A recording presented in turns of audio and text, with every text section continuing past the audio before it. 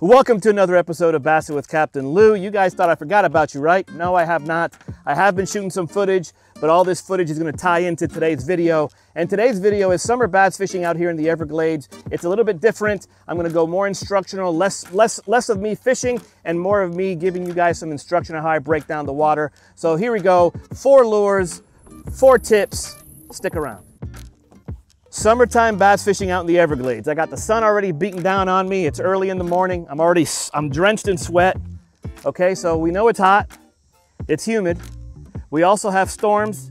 And because of these storms, we get high waters that puts a little bit more water into the marshes that make these bass a little bit hard to get to, but not impossible. When it comes to summertime fishing, there are 4 particular baits and 4 particular areas that I love to focus on that I want to share with you guys. I might get in trouble with some people that know me for sharing so much information, but I feel that I'm in a sharing type of mood and I'm not going to open my entire book of plays, but I'm going to share with you guys things that I feel can help you bring more bass in the boat when it comes to summertime fishing out here in the Everglades. To the casual observer, to the average angler, our canal systems look very simple. They're very long waterways that go for miles and miles and miles around the Everglades. Yes, we do have access to flats and open type of waters, but that's not the type of video I'm covering. I'm covering specifically our Everglade canal systems. So when fishing these canal systems in the Everglades, I focus in 4 areas or 4 zones. The first zone I'm going to talk about is called the wall, or what I like to call the wall. That's the backstop of the canal, meaning it's a hard bank or it's a hard vegetation bank and the water stops there. You actually just see the water meet the edge and the water does not continue back into the marshes. That gives the bass a hard stop and it gives them the ability to hunker down into deep cover, into rock, into any types of cover and structure that gives them a hard back cover, and it just gives them a nice protective area to hang out at. The second zone that I like to talk about is what I like to call the middle zone, which is the middle zone of a vegetation line. And when I talk about vegetation, I'm talking about spatterdock, lily pads, eelgrass, peppergrass, hydrilla, any type of vegetation that we have out here in the Everglades that offer you lines or offer you type of mats. That's what I'm talking about when I talk about the middle zones, because I'm literally talking about the middle zone of the vegetation. And then I also like to talk about, or like to focus on, is the outside edge of the vegetation. And again, I'm very literal. It is on the outside edge of the vegetation. So if I have a long line of vegetation, I am fishing the outside line of that particular vegetation line. And lastly, it's the open water.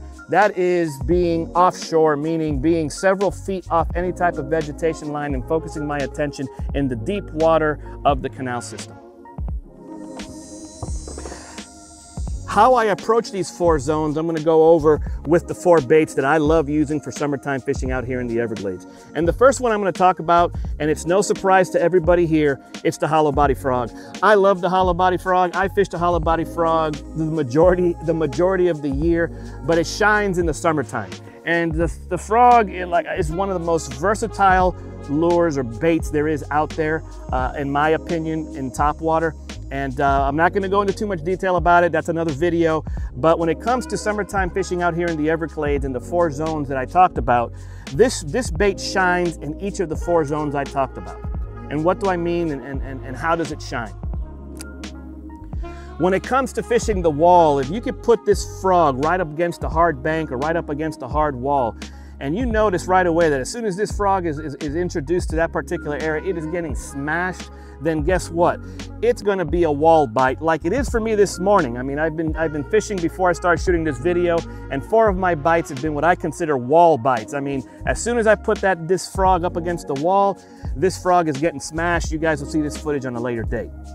When it comes to fishing the middle zone, I love fishing the frog inside the pads. I will walk it, I will chug it, I will just give this frog life inside the pads.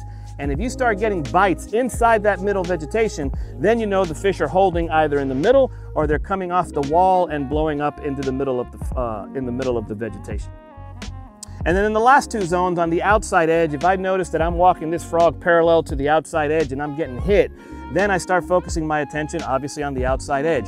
I'm not getting hits in the middle, I'm not getting hits on the wall, so that means that these fish are suspended on the outside area and they're hitting against that line on the outside. And believe it or not, the hollow body frog can really shine in those situations. Now, the type of gear that I use for hollow body frog fishing, in this particular case, I'm holding a Dobbins 736, which is a 7-foot 3-inch rod, 6 power. That's the highest they make. And when I mean 6 power, I mean this is a tough rod. It's a broomstick, but it is a very light broomstick. It has a very, very soft tip, because it's an extra fast. But once you lay into the bass, trust me, this rod will not let you down. As far as line is concerned, I fish with 50-pound braid. And as far as the reel, I use a 7-speed reel. This happens to be a Corrado Eye from Shimano. As far as handles, I like using longer handles. I have custom handles, custom fiber handles from Hogtech. This type of reel system helps me winch those bass out of the heavy cover. The next bait that I'm gonna cover, and it's also no surprise if you guys have been watching my last 2 videos, it's the Swimbait.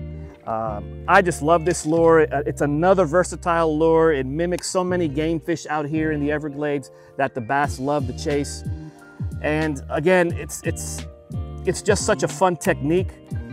And the way I utilize this lure in the 4 zones is against walls. If I find an open pocket, I would throw this lure right into the open pocket and swim it gently out or let it gently sink down. If the bass are there, this bait will get annihilated very quickly, either on top when it lands or as soon as it swims down the edge, it's gonna get carried off and you got a nice bass on your hands or a bass on your hands. As far as fishing this in the middle zone, as you guys see in my videos, I'm very methodical in my swimming. I swim this bait at a very casual pace, bumping the lily pads. If the fish are in that middle zone, you guys will see the blow-ups or the swirls right away. If they're biting on the outside line, same thing, casual. I do a casual pace at first, and then if I'm noticing that I'm not getting any particular bites, I speed up my cadence and I keep it up top, and I just keep this tail moving. I don't necessarily burn it, but I keep it moving at a pretty good pace up top. And trust me, if that pace or that cadence is on the menu, as you guys have seen, and you guys will see, I'll leave the 2 links of those videos at the end of this video. You guys need to check that out. I mean, the hits are just unbelievable. Now, as far as the outside line are concerned, if they're suspended on the outside line, you guys will know right away. Again, I am swimming that swim bait along, swimming it along, swimming, all of a sudden it disappears into a swirl. Then I know that those fish are holding on the outside line, and I'll focus on the outside line.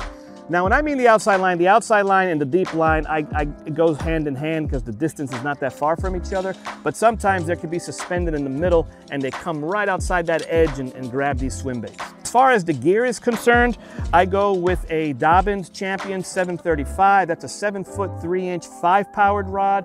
Again, it has a great backbone. It's a fast tip, so I get to lay into them, and right away I got the rod working in my favor. Excellent outfit. As far as the reel is concerned, this is a Shimano SLX, a 7-speed. Just for everybody to know, I don't fish with anything less than a 7-speed. I believe that you could always slow a fast reel down, but you can't speed up a slow reel. So I always go with a 7-speed or higher. As far as the line is concerned, I go with 40-pound braid. In this case, it's 45-pound braid. And the hook in this particular case is a owner swim bait hook. I fish with very light hooks, weighted swim bait hooks. I don't go heavier than an 1/8. Maybe in rare circumstances, depending on when, I may go to a 1/4 ounce, but I'm usually an 1/8 or a 1/16 because I love fishing from the middle of the water column up. I don't fish this too far down the water column. That's just the way I fish it. This next technique, it's a lot of people's favorite, and I call this close quarter combat or close quarter combat with bass, and that is pitching. I've gotten into pitching this summer. You guys are going to see some footage in regards to how much fun I had recently pitching a creature bait inside the vegetation. But this is up close and personal, folks.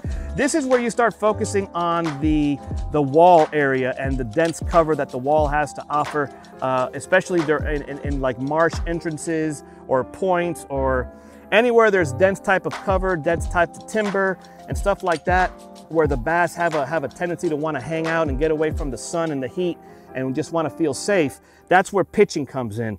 You just take your time, you get yourself a nice pitching outfit. In this particular case, it is a Sierra 765, which is a 7-foot 6-inch rod and a 5-powered. This particular rod right here has a very nice tip, And as soon as you hook into a bass, it loads up nicely and you have full control of the bass. I don't go too heavy because we don't have really too much matted vegetation out here. So in this particular case, I'm using a ½ ounce tungsten weight, 2 bobber stops, a Gamakatsu straight shank hook, and a creature bait. And as you guys can see behind me, it is miles and miles and miles of canal. If I feel that the pitching bait is on, which I'll do later on today, I'll just start breaking down this cover by pitching this lure around. And when you come across a bass, the hit is pretty fast. In the summertime, as soon as you pitch it, sometimes boom, they're hitting it. Or if you start working the lure slowly up and down the vegetation, you'll see the vegetation start to move in either direction, which can tell you that the bass are approaching this bait. And when the hit happens, it happens, and have a blast. The last technique I'm gonna go over and the last bait I'm gonna go over are the stick baits, or the stick bait family.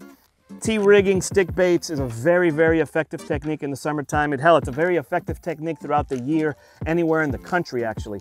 But here in the Everglades in the summertime, when you gotta slow things down, then consider the T-rig, especially the stick bait, trick worm, centipede, any type of cylindrical type of worm like this. You could rig it in different ways. You could go traditional, you could go wacky, you could go all kinds of different ways that you could rig this lure. But this particular lure or bait is to be used in a very slow, methodical way in the summertime. The zones that I focus on is I actually focus on each of the 4 zones depending on the cover. If it's open cover, I'll hit the wall. If it allows me, I'll hit the middle, outside, or deep water. I usually use this bait in the summertime on the outside area or deep water. I use not that much weight. I go as natural as possible. I believe these baits aren't made to be fished heavy unless you're pitching or flipping with them with heavy weights and you want to break through cover, then use heavy weight. I personally use from an 1/8 lower. I don't use anything more than a 1/4 in deep water. I use very, very lightweight. I don't use very, very big hooks. In this particular case, I'm using a 3/0 extra wide gap. I try to keep it as natural as possible, and I slowly work the water column with the lure. During the summertime, they have a tendency sometimes to be holding against the bottom, especially on the ledges. So that requires a little bit slow fishing.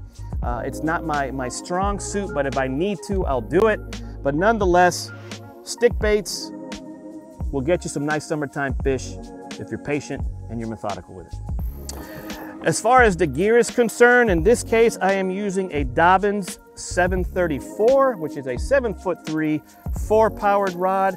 I don't overpower my rods when it comes to T-rigging. I love 4 powers. I don't use a 3. I find it a little bit too soft when I stick into a bass, especially out here in the Everglades. So the 4 power for me is great. As far as the line is concerned, I use anywhere between 30 to 40 pound braid, and I introduce monofilament leaders in this particular case, and I'm using a 15-pound mono leader. Like I mentioned earlier, it's a 3/0 extra wide gap hook. As far as my reel is concerned, it's another Shimano SLX 7-speed. And again, this is my T-rigging outfit. It hasn't let me down. I really enjoy fishing with them. If it's something that could work for you guys, check it out. I hope I was able to shed some light with some extra tips and techniques for you guys to help you bring more bass in the boat over the summertime. Yes, like I mentioned, summertime is very challenging. However, there are some benefits to fishing out here in the Everglades in the summertime. I find that the bass have a tendency to be a little bit bigger once you find them. I also find that the boat traffic is a little bit less. Not everybody can endure the heat. Some people will come out in the morning and by 11 o'clock it's empty because everybody's seeking shelter and calling it a day.